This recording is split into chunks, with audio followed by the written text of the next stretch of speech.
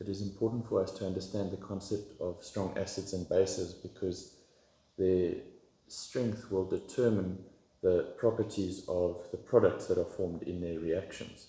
So we know that a base, for example sodium hydroxide, when it is solid it is placed in water, and we know as it's placed in water, because it is a base, bases dissociate in water to form a solution, an aqueous solution of sodium ions and hydroxide ions, both dissolved in water.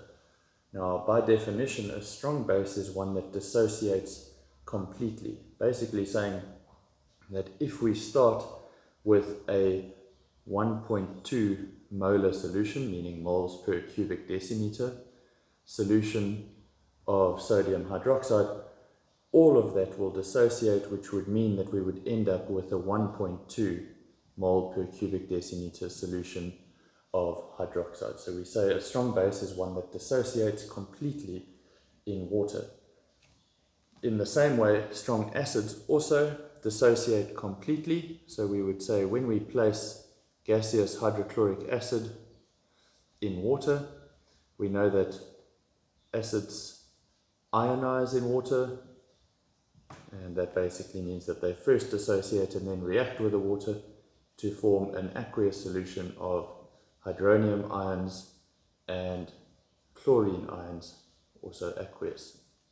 So when we say that it is a strong acid, what we are saying is that all of the acid dissociates and then ionizes to become hydronium. So once again, the entire concentration of the acid that you start with becomes the concentration of hydronium.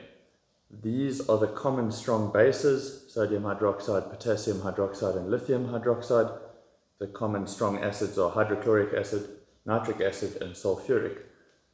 Most other acids and bases are considered either weak or medium, and it is typically these that are considered the strong acids and bases.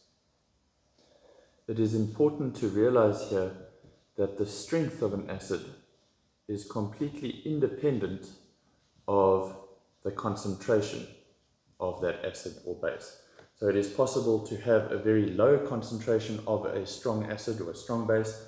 All that would mean is that it is still completely ionized or dissociated in water, whereas when we say that we have a high concentration, we are just saying there is a large number of moles per cubic decimeter of that substance present.